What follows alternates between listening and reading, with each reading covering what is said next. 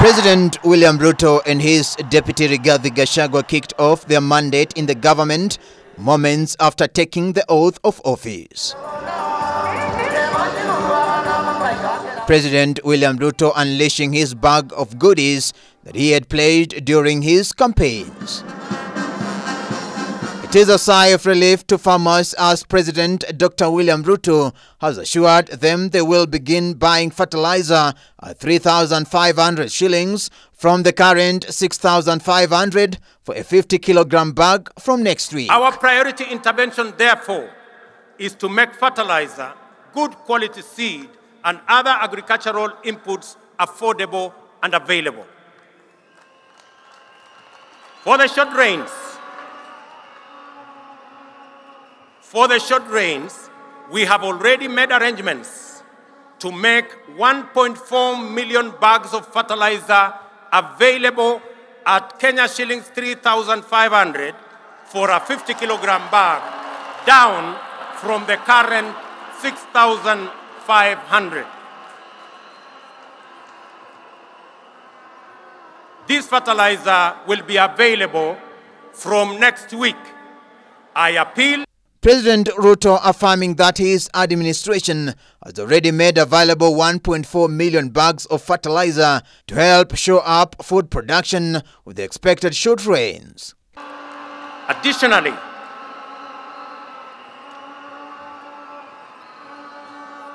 Additionally, to cushion tea farmers, we have made arrangements with KTDA to immediately supply tea farmers with fertilizer at 3,500 shillings, down from Kenya Shillings 5,600.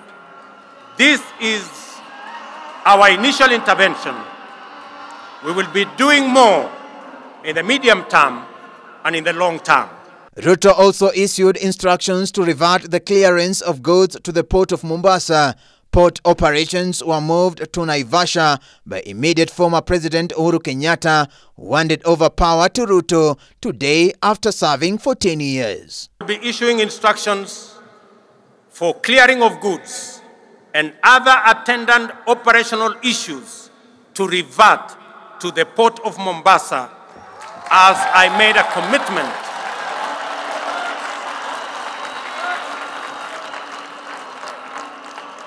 to Kenyans. This will restore thousands of jobs in the city of Mombasa.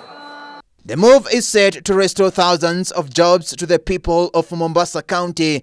During the campaign period, the head of state asserted that the transfer of port operations to Naivasha was against the agreement made during the construction of the standard gauge railway.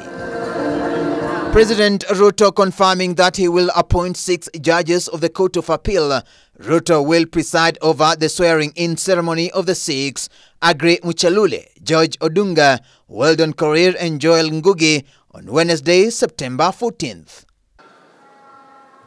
To further demonstrate my commitment to the independence of the judiciary, this afternoon I will appoint the 6 judges already nominated for appointment to the Court of Appeal, which was done 3 years ago by the Judicial Service Commission. And tomorrow, I shall preside over their swearing in so that they can get on with the business of serving the people of Kenya. The budget allocation for the judiciary has also been increased by an additional of 3 billion shillings annually for the next 5 years. Our campaign for financial independence of the judiciary has paid off with the implementation of the Judiciary Fund on July 1 this year. My administration will scale up the budgetary allocation to the judiciary by an additional 3 billion shillings annually for the next 5 years. These resources will support the bottom-up scaling of justice by increasing the number of small claims courts from the current 25 to 100.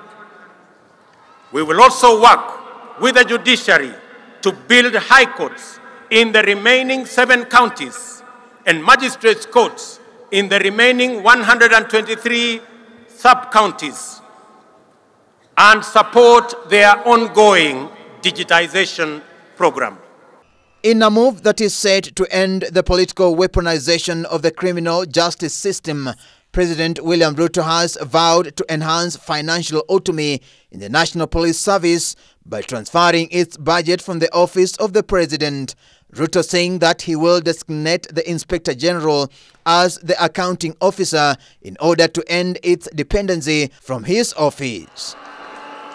As required by Article 245 of the Constitution, the Inspector General of Police is mandated to exercise independent command over the National Police Service. The service's operational autonomy, however, has been undermined by the continued financial dependence on the office of the President. This situation is going to change. As I address you, I have instructed that the instruments conferring financial autonomy to the National Police Service by transferring their budget from the office of the President and designating the Inspector General as the accounting officer be placed on my desk for signature this afternoon. President Ruto is however said to give more directives on some of the campaign promises in the coming days. Davis Mberia, April News.